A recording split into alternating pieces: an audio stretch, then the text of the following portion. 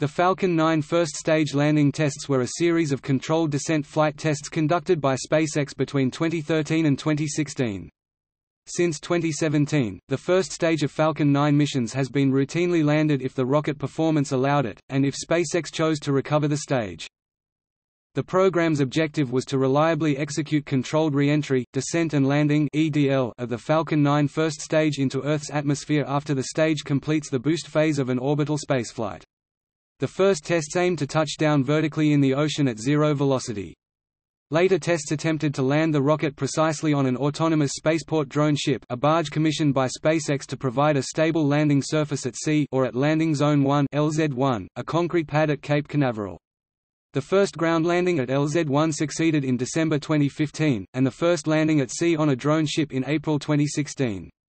The second landed booster, B-1021, was the first to fly again in March 2017, and was recovered a second time.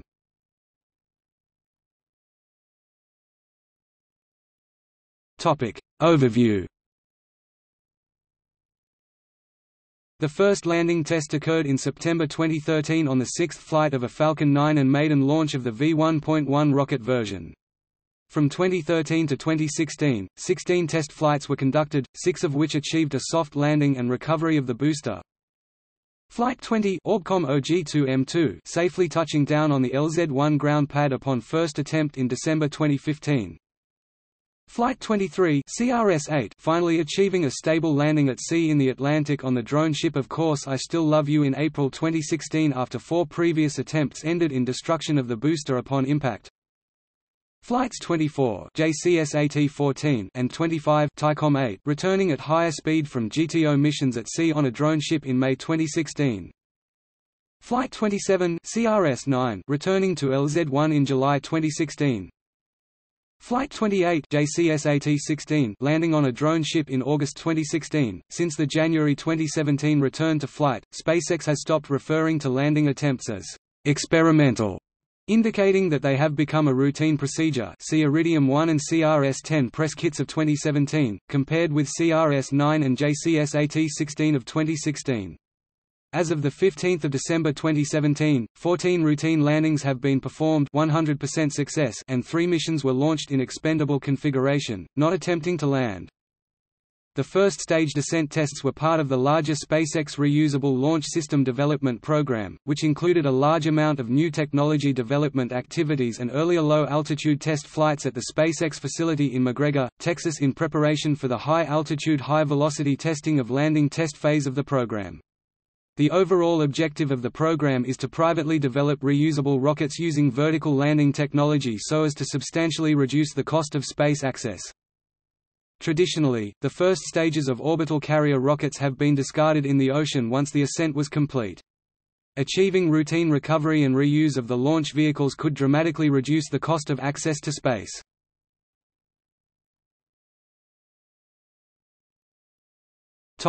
History. SpaceX first announced in March 2013 that it would instrument and equip subsequent Falcon 9 first stages as controlled descent test vehicles, able to propulsively decelerate towards a soft touchdown over the water surface. The company expected to begin these flight tests in 2013, with an attempt to return the vehicle to the launch site for a powered landing no earlier than mid-2014. In the event, SpaceX did perform their first controlled descent test flight in 2013 but continued the over-water testing well into 2015. Following analysis of telemetry data from the first controlled descent in September 2013, SpaceX announced that a large amount of new technology passed their real-life test objectives, and that coupled with the technology advancements made on the Grasshopper low-altitude landing demonstrator, they were now ready to test the full EDL process to recover the first stage. The rocket was able to successfully transition from vacuum through hypersonic, through supersonic, through transonic, and light the engines all the way and control the stage all the way through the atmosphere.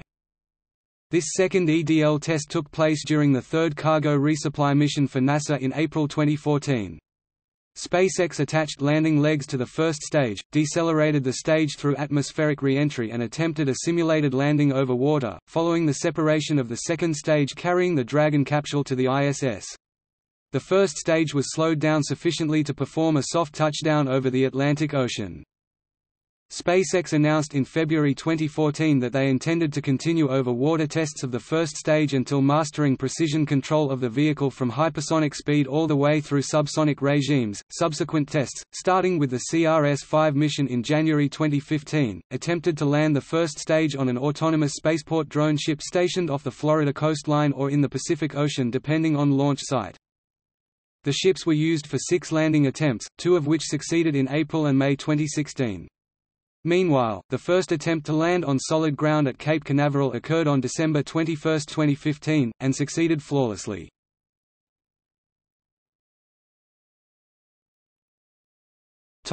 Post-mission test plan.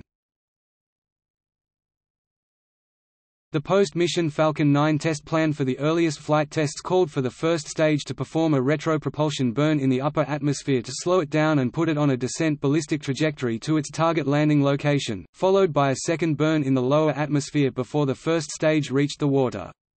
SpaceX announced in March 2013 that it intended to conduct such tests on Falcon 9 V1.1 launch vehicles and would continue doing such tests until they can do a return to the launch site and a powered landing.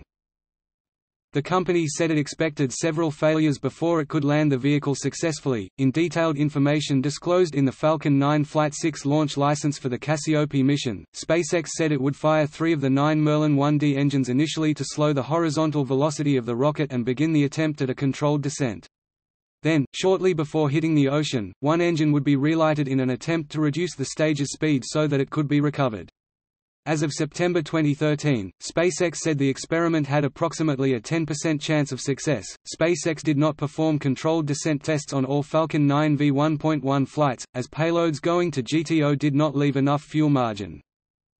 In September 2013, SpaceX announced that the CRS-3 mission of April 2014, fourth flight of Falcon 9 V1.1, would be the second test of the descent test profile, whereas the early tests restarted the engines only twice. By the fourth flight test, in September 2014, SpaceX was reigniting the engines 3 times to accomplish its EDL test objectives, although only 3 of the 9 engines were used: a boost back burn, a re-entry burn, and a landing burn.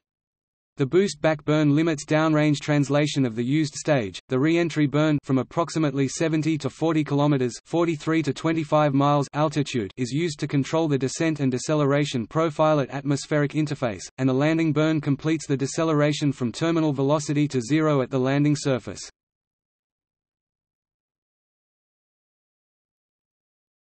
Topic: Test flights.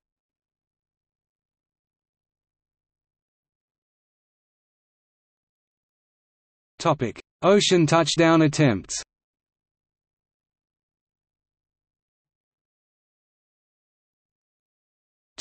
Flight 6. The first propulsive re-entry, descent, and ocean surface touchdown test occurred on September 29, 2013, on Falcon 9 Flight 6, the maiden launch of the Falcon 9 rocket, version V1.1. After the 3-minute boost phase and separation of the second stage with the Cassiope and nanosat payloads, the rocket's first stage was reoriented backwards and 3 of the 9 Merlin 1D engines were reignited at high altitude to initiate a deceleration and controlled descent trajectory to the surface of the ocean. The first phase of the test worked well and the first stage re-entered safely. However, the stage began to roll because of aerodynamic forces during the atmospheric descent, and the roll rate exceeded the capabilities of the first stage attitude control system to null it out. The fuel in the tanks centrifuged to the outside of the tank and the single engine involved in the low-altitude deceleration maneuver shut down. SpaceX was able to retrieve some first-stage debris from the ocean. The company did not expect to recover the first stage on this flight, nor on the first several powered descent tests, as predicted in their March 2013 announcement. This first experimental descent was considered successful, achieving substantial test milestones and collecting a great deal of engineering data, despite losing the stage into the ocean. SpaceX tested a large amount of new technology on this flight, and, combining those results with the advances made on the Grasshopper demonstrator, the company now believed it had all the pieces of the puzzle.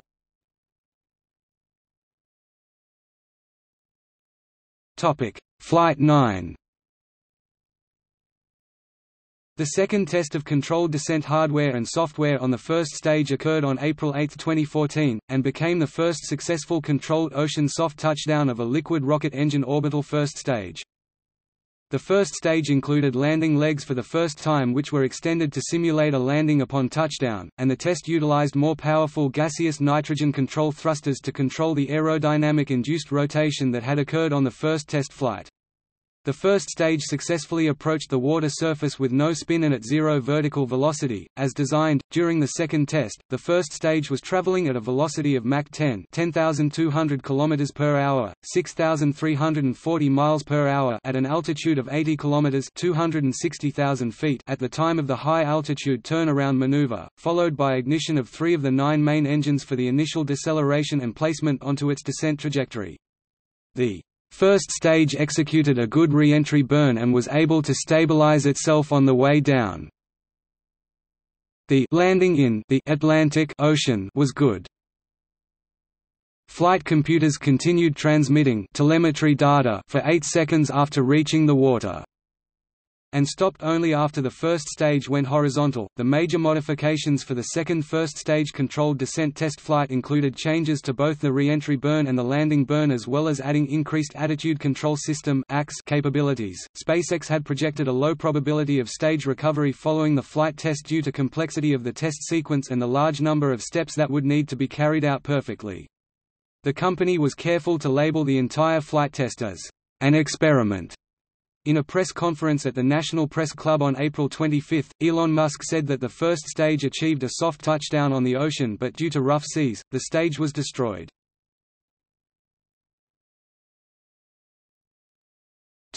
Flight 10.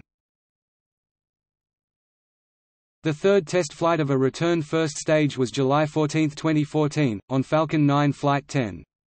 Whereas the previous test reached a target landing area some hundreds of kilometers off the Florida coast, this flight aimed for a boost-back trajectory that would attempt the ocean touchdown much nearer the coast, and closer to the original launch location at Cape Canaveral.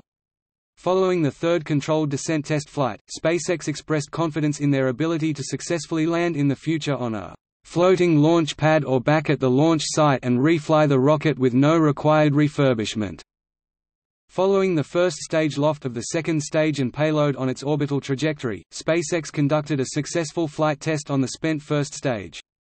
The first stage successfully decelerated from hypersonic speed in the upper atmosphere, made a successful re-entry, landing burn, and deployment of its landing legs, and touched down on the ocean surface.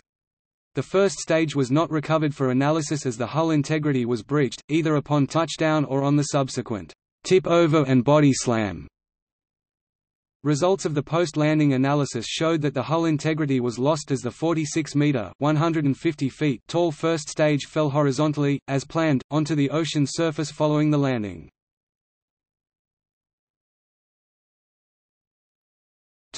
Flight 13. The fourth test flight of a return first stage, with a planned ocean touchdown, occurred on Falcon 9 Flight 13, which was launched on September 21, 2014, and the first stage flew a profile approaching a zero velocity at zero altitude simulated landing on the sea surface. SpaceX made no attempt to recover the first stage, since earlier tests had confirmed that the 14-story tall first stage would not survive the tip-over event into the sea. The booster did run out of liquid oxygen. 1 month later, detailed thermal imaging infrared sensor data and video were released of the controlled descent test. The data was collected by NASA in a joint arrangement with SpaceX as part of research on retropropulsive deceleration technologies in order to develop new approaches to Mars atmospheric entry.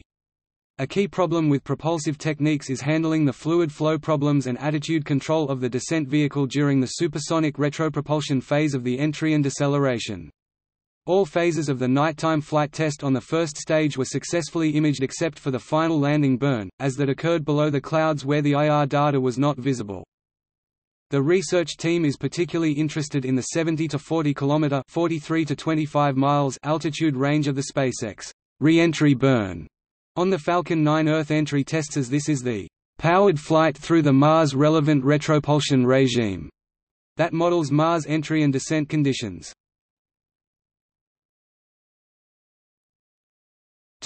Flight 15. SpaceX had planned to make the sixth controlled descent test flight and second landing attempt on their drone ship no earlier than February 11, 2015. Landing a returning rocket at sea would have been a potentially historic rocket launch and landing, as such a feat was unheard of 5 years earlier. According to regulatory paperwork filed in 2014, SpaceX plans had called for the sixth test flight to occur on a late January 2015 launch attempt. However, after the completion of the fifth test flight, and with some damage being incurred by the drone ship in the botched landing, it was not clear whether the sixth test would still be feasible only a few weeks later. This issue was resolved within days of the ship's return to Jacksonville, and by January 15, SpaceX was unambiguous about its plans to attempt a landing of the first stage following the boost phase of the Deep Space Climate Observatory mission. However, in a statement by SpaceX, the drone ship was in conditions, with waves reaching up to 3 stories in height crashing over the decks. Additionally, one of the 4 thrusters that keep the barge in a constant position had malfunctioned, making station keeping difficult. For these reasons, the post-launch flight test did not involve the barge, but instead attempted a soft touchdown over water. The test was successful, and the first stage of the Falcon 9 landed nicely vertical, with an accuracy of 10 meters from the target location in the ocean. Therefore, this test represented the 5th ocean touchdown, and the 6th overall Falcon 9 first stage controlled descent test.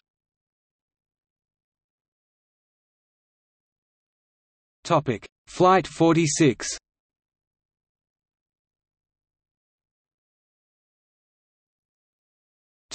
Flight 48.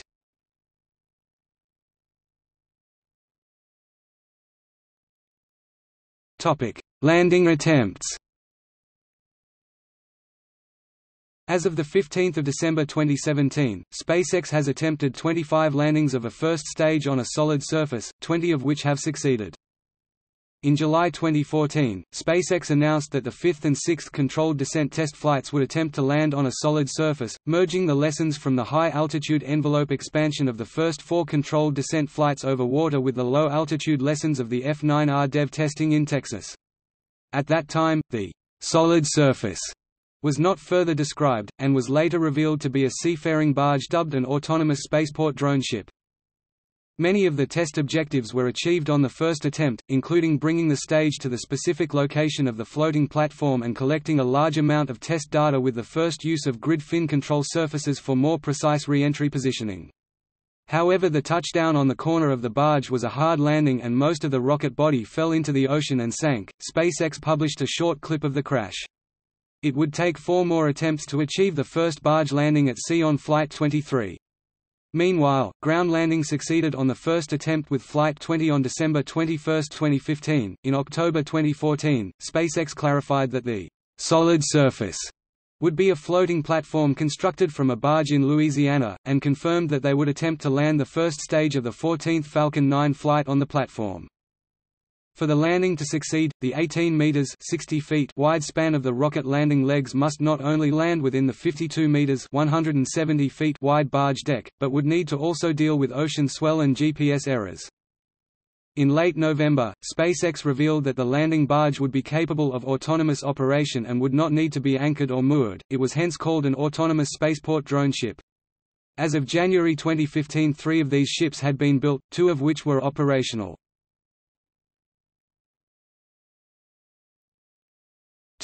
Flight 14. This 5th controlled descent test flight was anticipated by the specialized press as a historic core return attempt. It incorporated for the first time in an orbital mission the grid fin aerodynamic control surfaces that had previously been tested only during a low-altitude, low-speed test with the F-9R DEV-1 prototype vehicle in early 2014. The addition of grid fins, with continuation of the control authority obtained from gimbling the engines as on previous test flights, was projected to improve the landing accuracy to 10 meters (33 feet), a 1,000-fold improvement over the 4 previous test flights which landed within 10 kilometers (6.2 miles) of their target coordinates. Prior to the flight, SpaceX projected that the likelihood of success on the first try was 50% or less. The first test flight for this new hardware occurred on January 10, 2015, on the CRS-5 mission for NASA. The controlled descent flight started approximately 3 minutes after launch, following the second stage separation event.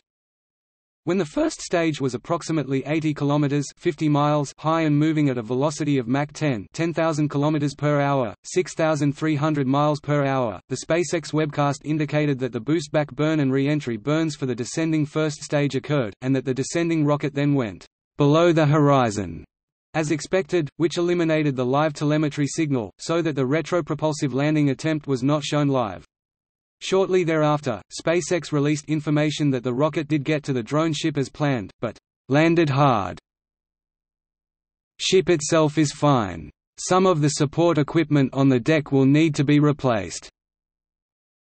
Musk later elaborated that the rocket's flight control surfaces had exhausted their supply of hydraulic fluid prior to impact. Musk posted photos of the impact while talking to John Carmack on Twitter.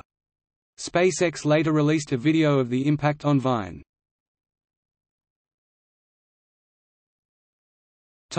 Flight 17. A seventh test flight of the first stage controlled descent profile occurred on April 14, 2015, on Falcon 9 Flight 17, which carried CRS-6 to the International Space Station. This was SpaceX's second attempt to land on a floating platform. The first stage was fitted with grid fins and landing legs to facilitate the post-mission test. An early report from Elon Musk suggested that the first stage made a hard landing on the drone ship. Musk later clarified that the bipropellant valve was stuck, and therefore the control system could not react rapidly enough for a successful landing. On April 15, SpaceX released a video of the terminal phase of the descent, the landing, the tip-over, and the resulting deflagration as the stage broke up on the deck of the ASDS.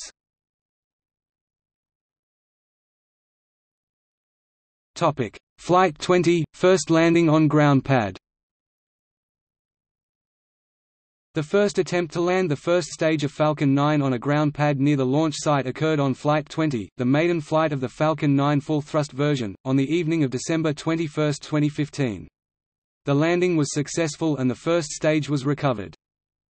This was the first time in history that a rocket first stage returned to Earth after propelling an orbital launch mission and achieved a controlled vertical landing. SpaceX applied to the Federal Aviation Administration (FAA) U.S. regulatory authority to perform its eighth booster-controlled descent test, culminating with a landing attempt at the Landing Zone 1 facility, formerly Launch Complex 13, that SpaceX had recently built at Cape Canaveral Air Force Station. The FAA cleared SpaceX to attempt this landing after assessing that it would inflict minimal damage on the environment. Additionally, NASA planned to close the NASA Causeway near the launch and landing site and significantly increase the size of exclusion zones during the launch and landing attempt. Both options to attempt landing on the ground pad or on the drone ship at sea remained open until the day of the launch.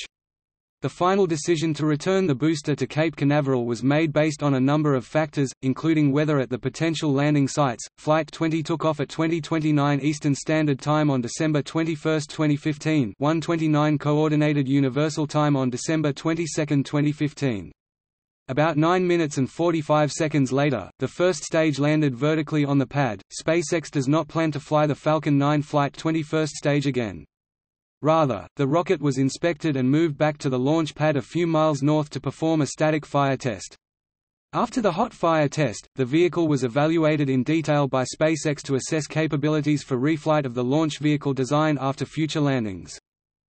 On December 31, SpaceX announced that no damage had been found on the stage and that it was ready to fire again.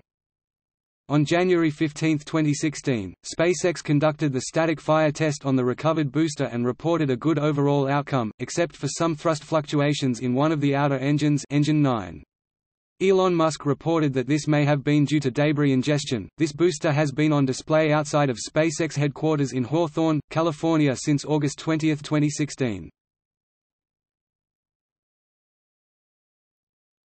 Topic: Flight 21. Flight 21, the final launch of a Falcon 9 V1.1, carried the Jason 3 payload.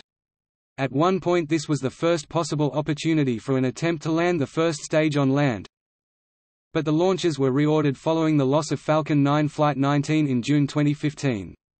Jason 3 was successfully launched on January 17, 2016, and while the first stage managed to slow down towards a soft landing, the lockout collet on one of the landing legs did not latch correctly, which caused the rocket to fall over and explode after touching down. Elon Musk noted that ice buildup on the collet from the high humidity launch conditions may have led to the failure of the latch.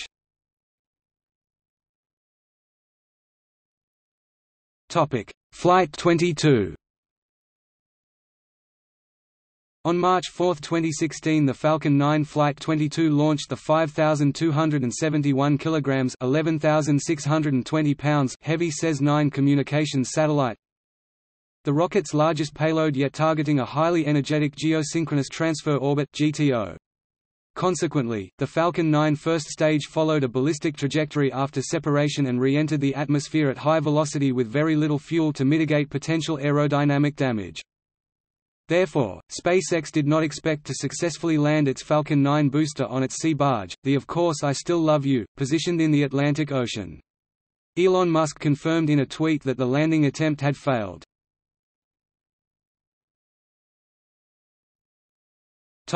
Flight 23, first landing on a drone ship. On April 8, 2016, Falcon 9 Flight 23, the third flight of the full-thrust version, delivered the SpaceX CRS-8 cargo on its way to the International Space Station while the first stage conducted a boost-back and re-entry maneuver over the Atlantic Ocean. 9 minutes after liftoff, the booster landed vertically on the drone ship Of Course I Still Love You, 300 kilometers (190 miles) from the Florida coastline, achieving a long sought-after milestone for the SpaceX Reusability Development Program. This stage, serial number B1021, was refurbished and flown again in March 2017 for the SES-10 mission, setting another milestone in the development of reusable rockets.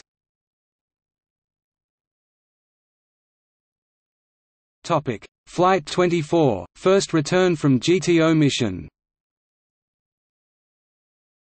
On May 6, 2016, Falcon 9 Flight 24 delivered the JCS-AT-14 satellite on a geostationary transfer orbit (GTO), while the first stage conducted a re-entry burn under ballistic conditions without prior boostback.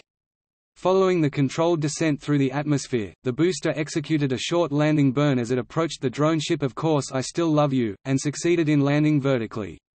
This second landing at sea was more difficult than the previous one because the booster at separation was traveling about 8,350 km per hour, 5,190 miles per hour, compared to 6,650 km per hour, 4,130 miles per hour on the CRS-8 launch to low Earth orbit. Pursuing their experiments to test the limits of the flight envelope, SpaceX opted for a shorter landing burn with 3 engines instead of the single-engine burns seen in earlier attempts. This approach consumes less fuel by leaving the stage in free fall as long as possible and decelerating more sharply, thereby minimizing the amount of energy expended to counter gravity. Elon Musk indicated this first stage may not be flown again and will instead be used as a life leader for ground tests to confirm future first-stage rockets are good.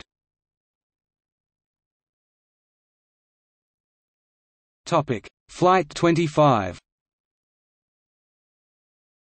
On May 27, 2016, Falcon 9 Flight 25 delivered THAICOM-8 to a supersynchronous transfer orbit. Despite high re-entry speed, the first stage again landed successfully on the SpaceX drone ship.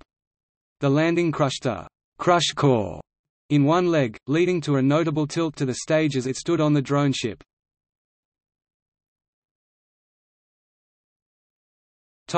Flight 26. On June 15, 2016, Falcon 9 Flight 26 successfully delivered the Eutelsat 117WB and ABS-2A satellites into GTO.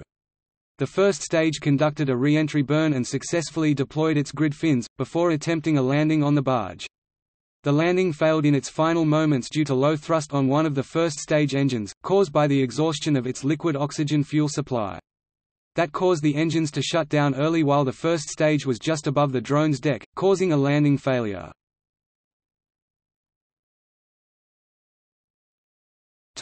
Flight 27. In the early hours of July 18, 2016, Falcon 9 Flight 27, carrying the Dragon spacecraft for the CRS-9 mission, was followed by a successful landing of the first stage at Landing Zone 1, Cape Canaveral.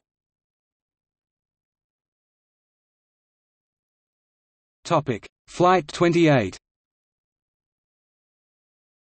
On August 14, 2016, the Falcon 9 Flight 28 successfully propelled the Japanese JCS-AT-16 telecommunications satellite to a geosynchronous transfer orbit. The first stage re-entered the atmosphere and landed vertically on the Of Course I Still Love You drone ship that was located in the Atlantic Ocean.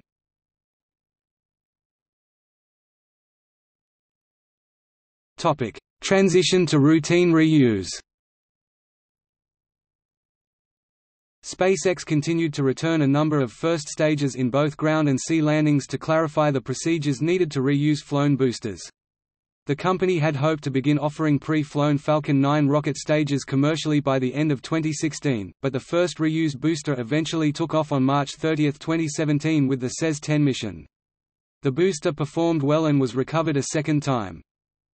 In January 2016, Musk evaluated the likelihood of success to approximately 70% for landing attempts in 2016, hopefully rising to 90% in 2017. He also cautioned that the company expected a few more RUDs, referring to the term rapid unscheduled disassembly, a humorous euphemism for destruction of the vehicle. Musk's prediction were close to the actual numbers, as 5 out of 8 flown boosters 63% were recovered in 2016, and 14 out of 14 100% in 2017. 3 GTO missions for heavy payloads were flown in an expendable configuration, not equipped for landing. 5 boosters were flown a second time in 2017, marking the beginning of routine reuse of boosters.